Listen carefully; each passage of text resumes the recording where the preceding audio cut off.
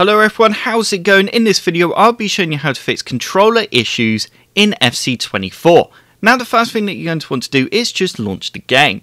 So just out of interest, if you're on this video and you're having issues with your controller, not letting you go through menus like you can see mine is now, that's because your mouse is overriding what you're trying to do. So just simply use your mouse to navigate the menus. So that is the first controller issue fixed, and if that's the issue you're having, then you are done with this video.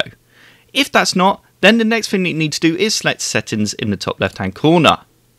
Now the next thing that you're going to want to do is go into settings again, and we now need to select customize controls.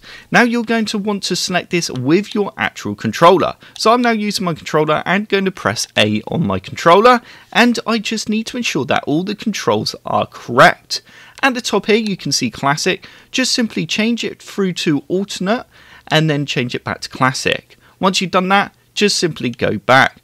Also, like I said, just go through and ensure all the keys are correct. As you can see, I've just selected that one to edit it, but I don't want to. Right, so if that wasn't the problem that you're having with your controller, then the next thing that you need to do is just simply close down the game. Now, before we go any further, I just want to quickly bring up about Easy Game Utility, a program that I created. This is a great program for gamers like you and me. It has many different features that help us out. So as you can see, I'm on the clean tab where you can clean cache files for your graphics card and game launchers. You then also have files where you can locate saved game data, config files and things like that, and also clear out old junk files on the pro version. If you go across the network, you have even more fantastic tools, and then if you go to the fix tab, you can use this to fix games. And also on the tweaks tab, I've not finished this off yet, but I will be adding a load of tweaking options to help with games and things like that. But as you can see, that is only for the pro users only. If you're interested, check out the link in the description below. It's currently on offer and there's a 12 months lifetime, and if you want to be an absolute legend, there's a supporter version where you do get to have your name in the credits of the program. Now that's enough about Easy Game Utility. The first thing that you want to do is just simply unplug your controller, and if you do have another controller, then plug that in now. Once you've plugged in the other controller, now launch FC24 again and see if it was the controller that you're using that was causing the problem. Now if it wasn't that, then also try using a different USB port on your computer, and also unplug any other devices such as headsets, USBs and things like that. Also, if you have your keyboard and mouse plugged in, which you're going to, unplug that when you're in game and just use the controller, only have that plugged in, and see if that resolves the problem.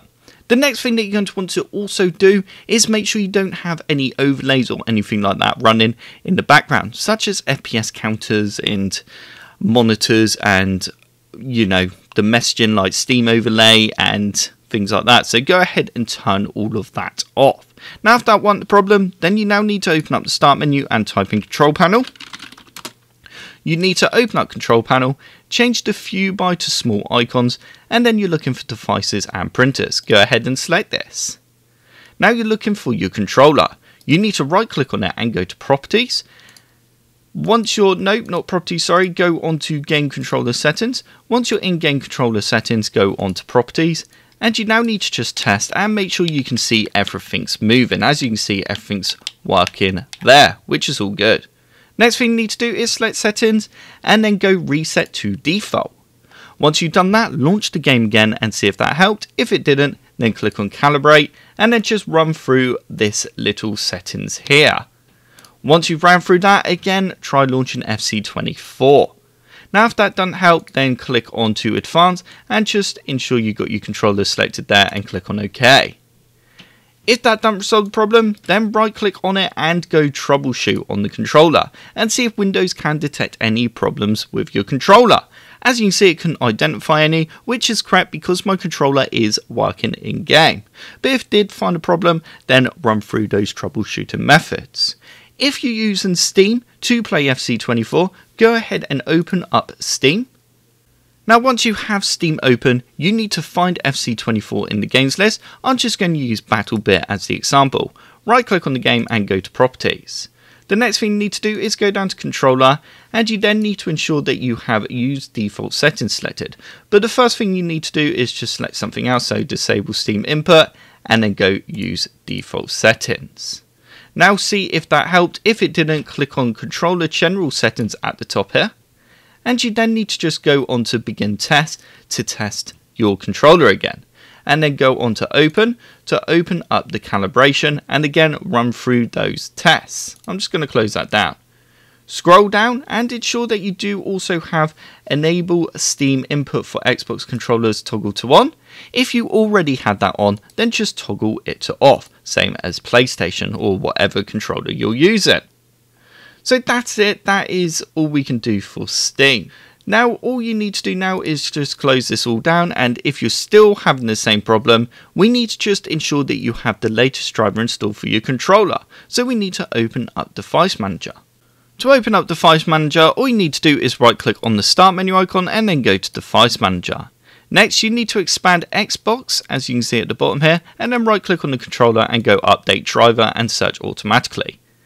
Now if you can't see the option there for Xbox because you're using PlayStation, then you should be able to find somewhere within here PlayStation. It might even be under Universal in here. So just right click again. If you can't, then the next thing to do is head on over to the manufacturer's website.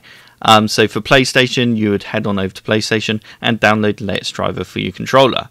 Xbox, again, or whatever controller gamepad you're using. With a PlayStation, you can always plug it into your PlayStation and just update the controller's firmware and stuff through your PS5 as well, if you're using a PS5 controller. So that does pretty much bring me to the end of this video. I will pop a link in the description below, like I said earlier on in the video, to a guide that I will do, which I will add more methods to if I can think of any that I wasn't able to add to this video. So it's definitely worth checking out that video. Post, I mean.